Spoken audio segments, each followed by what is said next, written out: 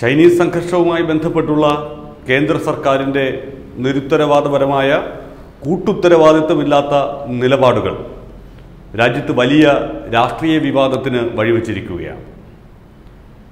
പ്രധാനമന്ത്രി നരേന്ദ്രമോദി തന്നെ China Indian ഭൂപ്രദേശത്തേക്ക് കടന്നു കയറിയിട്ടില്ല എന്ന് വ്യക്തമാക്കിയതോടെ ചൈന ഉന്നയിച്ചിരുന്ന കാര്യങ്ങൾക്ക് ഇന്ത്യ പിന്തുണ നൽകുകയാണോ എന്ന സംശയം സ്വാഭാവികമായി ഉയർന്നു.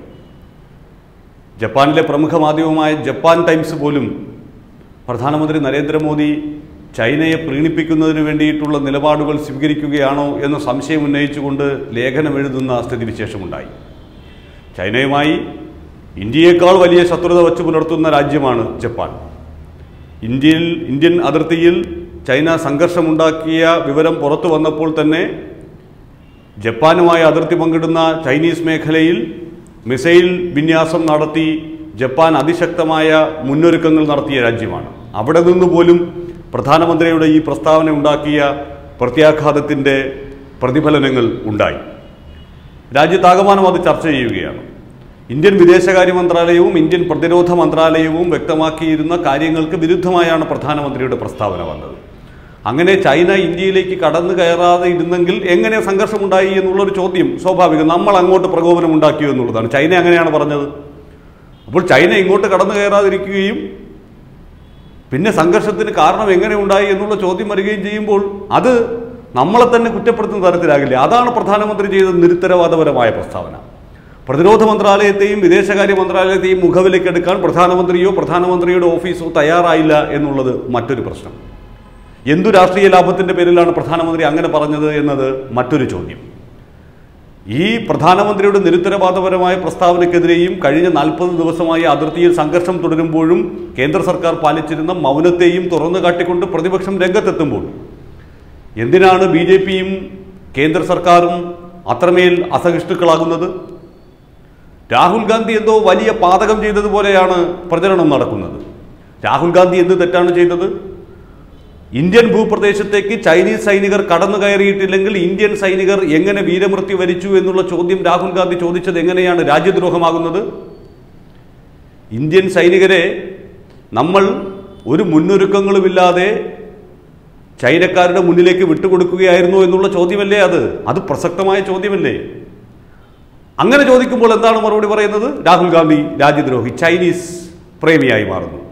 പക്ഷെ പ്രധാനമന്ത്രി നരേന്ദ്രമോദി ചൈന പറഞ്ഞതുപോലെ പറയുമ്പോൾ ഇന്ത്യൻ ഭൂപ്രദേശങ്ങളിലേക്ക് ചൈനീസ് സൈനികർ കടന്നു കയറിയെന്നും അവരെ തുരത്തുന്നതിന് വേണ്ടിയിട്ടാണ് കേണൽ സന്തോഷ് ബാബുവിൻ്റെ നേതൃത്വത്തിലുള്ള ഇന്ത്യയുടെ ധീര സൈനികർ അവിടേക്ക് എത്തിയതെന്നും ആ ടെന്റ് തീയിട്ട് നശിപ്പിക്കാൻ ശ്രമിച്ചുവെന്നും പിന്നീടാണ് സംഘർഷം ഉടലെടുത്തത് എന്നും സൈനികർ തന്നെ വ്യക്തമാക്കുന്ന, അവിടെ പരിക്കേറ്റ് ആശുപത്രിയിൽ കഴിയുന്ന സൈനികർ തന്നെ വ്യക്തമാക്കുന്ന സാഹചര്യം ഉണ്ടായിട്ടും നമ്മുടെ ഇന്ത്യൻ പ്രധാനമന്ത്രി ചൈന ഇന്ത്യയുടെ ഒരു ഭൂപ്രദേശം പോലും കയ്യേറിയിട്ടില്ല എന്ന പ്രസ്താവന തിരുത്താൻ തയ്യാറായിട്ടില്ല. പ്രധാനമന്ത്രിയുടെ ഓഫീസ് ആ വാചകങ്ങൾ ഒഴിവാക്കിക്കൊണ്ട് പ്രധാനമന്ത്രിയുടെ ആ പ്രസംഗം മുഴുവനായി പ്രസിദ്ധീകരിച്ചിട്ടുണ്ട്. പക്ഷേ പ്രധാനമന്ത്രി പറയണം അങ്ങനെയല്ല സംഭവമെന്ന്. ഇന്ത്യയുടെ പട്രോളിംഗ് പോയിന്റായ PP-14 ചൈനക്കാർ അനധികൃതമായി കെട്ടിയ ടെന്റ് പൊളിക്കുന്നതുമായി ബന്ധപ്പെട്ടാണ് അവിടെ ഈ 20 വീരജവാന്മാരുടെ മൃത്യുവിലേക്ക് വഴിതെളിച്ച സംഭവമുണ്ടായത്. ഇന്ത്യൻ പ്രധാനമന്ത്രി ഇതൊന്നും അറിയാതെയാണോ രാജ്യത്തോട് സംസാരിക്കുന്നത്? അവിടെയാണല്ലോ പ്രശ്നം. എന്നിട്ട് രാഹുൽ ഗാന്ധി കുഴപ്പക്കാരനായി മാറുകയാണ്. അത് സമർത്ഥിക്കാൻ വേണ്ടി എന്തെല്ലാം വൃത്തികെട്ട കളികളാണ് സംഘപരിവാറുകാർ കളിക്കുന്നത് എന്നുള്ളതാണ് മറ്റൊരു പ്രധാനപ്പെട്ട കാര്യം. ചൈനയിലെ ചില മാധ്യമ പ്രവർത്തകരുടേത് എന്നുള്ള പേരിൽ വ്യാജ അക്കൗണ്ടുകൾ ഉണ്ടാക്കി. ആ വ്യാജ അക്കൗണ്ടുകൾ ഉണ്ടാക്കിയിട്ട് അതിൽ രാഹുൽ ഗാന്ധി ഇന്ത്യയിൽ ഉള്ളതുകൊണ്ട് ചൈനയ്ക്കൊന്നും പേടിക്കാനില്ല എന്ന തരത്തിൽ ഒരു ട്വീറ്റുകളൊക്കെ എഴുതി ചേർത്തു. രാജ്യത്ത് ഫാക്ട് ചെക്ക് ചെയ്യുന്ന മാധ്യമങ്ങൾ അങ്ങനെ ഒരു മാധ്യമ പ്രവർത്തകൻ ചൈനയിലെ ഏതെങ്കിലും മാധ്യമ സ്ഥാപനത്തിൽ ജോലി ചെയ്യുന്നുണ്ടോ എന്നുള്ള അന്വേഷണം നടത്തി. ഇല്ല. അത് ചൈനയിലെ പ്രമുഖ പത്രമായ ഗ്ലോബൽ ടൈംസിന്റെ മാധ്യമ പ്രവർത്തകർ എന്നുള്ള രീതിയിലാണ് ചിലരുടെ ചിത്രങ്ങളൊക്കെ വച്ച് ഈ അഭ്യാസങ്ങൾ കാട്ടിക്കൂട്ടിയത്. അങ്ങനെ ഗ്ലോബൽ ടൈംസിൽ ജോലി ചെയ്യുന്ന ആളുകളെയില്ല. ചൈനയിൽ നിന്നുള്ള പ്രമുഖരായിട്ടുള്ള 2 മാധ്യമ പ്രവർത്തകരെ ചൈനയിൽ നിന്നുള്ള ഒരാൾ പോലും ഫോളോ ചെയ്യുന്നുമില്ല. പിന്നീട് അന്വേഷണത്തിൽ കണ്ടെത്തി ഇന്ത്യയിൽ തന്നെയുള്ള ചില കുബുദ്ധികൾ ഈ സംഭവം ഉണ്ടാകുന്നതിൻ്റെ പിന്നാലെ ബോധപൂർവം ഇത്തരത്തിലുള്ള വിദ്വേഷ പ്രചരണങ്ങൾ നടത്തുന്നതിന് വേണ്ടി പടച്ചുകൂട്ടിയ അക്കൗണ്ടുകളായിരുന്നു അത് എന്ന്. അങ്ങനെ വ്യാജ അക്കൗണ്ടുകൾ ഉണ്ടാക്കി രാഹുൽ ഗാന്ധിയും കൂട്ടരും ചൈനയെ സഹായിക്കുന്നതിന് വേണ്ടിയിട്ടുള്ള നീക്കം നടത്തുകയാണ് എന്ന് വരുത്തി തീർക്കുന്നതിനുള്ള ബോധപൂർവമായ ശ്രമം പോലും നടക്കുന്നുണ്ട്. അപ്പോഴും തങ്ങളുടെ പ്രധാനമന്ത്രി നരേന്ദ്രമോദി പറഞ്ഞത്, ഈ രാജ്യത്തിൻ്റെ തലവനായിരിക്കുന്നയാൾ ചൈനയെ ശരിവെക്കുന്ന രീതിയിലൊരു പ്രസ്താവന നടത്തിയത്, അതിനെതിരായി ഒന്ന് ചിന്തിക്കുക പോലും ചെയ്യുന്നില്ലല്ലോ. അതല്ലേ ഏറ്റവും ഗുരുതരമായിട്ടുള്ള ഒരു വിഷയം. നമ്മുടെ പ്രതിരോധ മന്ത്രാലയവും വിദേശകാര്യ മന്ത്രാലയവും എല്ലാം ഇക്കാര്യം അംഗീകരിക്കുകയും വിദേശകാര്യമന്ത്രി എസ് ജയശങ്കർ ചൈനീസ് വിദേശകാര്യമന്ത്രിയുമായി ടെലിഫോണിൽ സംഭാഷണം നടത്തവേ നിങ്ങൾ കാണിച്ചത് മോശമായ പ്രവൃത്തിയാണ് എന്ന്, ഇന്ത്യൻ ഭൂപ്രദേശത്തേക്ക് കടന്നു കയറിയത് കൊണ്ടാണ് അവിടെ സംഘർഷമുണ്ടായത്, ധാരണകളെല്ലാം നിങ്ങൾ ലംഘിച്ചിരിക്കുന്നു എന്ന് കനത്ത സ്വരത്തിൽ താക്കീത് നൽകുകയും ചെയ്തതെല്ലാം നമ്മൾ അറിഞ്ഞതാണ്. വിദേശകാര്യ മന്ത്രാലയം അത് വാർത്താക്കുറിപ്പിൽ കൂടി നമ്മളെ അറിയിച്ചതാണ്. പ്രതിരോധ മന്ത്രാലയവും പറഞ്ഞത് അക്കാര്യം തന്നെ. നമ്മുടെ സൈനിക വൃത്തങ്ങൾ അവിടെ ചർച്ച നടത്തിയ ആളുകളെല്ലാവരും പറഞ്ഞത് അത് തന്നെ. പരിക്കേറ്റ സൈനികർ ആശുപത്രിയിൽ നിന്ന് ഉന്നത സൈനിക വൃത്തങ്ങൾക്ക് നൽകിയ സംഭവ വിവരണ റിപ്പോർട്ടിൽ പറയുന്നതും അത് തന്നെയാണ്. അപ്പോഴും പ്രധാനമന്ത്രി ഇങ്ങനെ പറയുന്നു. എന്നിട്ട് രാഹുൽ ഗാന്ധിയും കോൺഗ്രസും മറ്റ് പ്രതിപക്ഷ കക്ഷികളും മോശക്കാരാണ് എന്ന് പ്രചരിപ്പിക്കാൻ ശ്രമിക്കുന്നു. രാജ്യദ്രോഹം എന്താണ് എന്ന്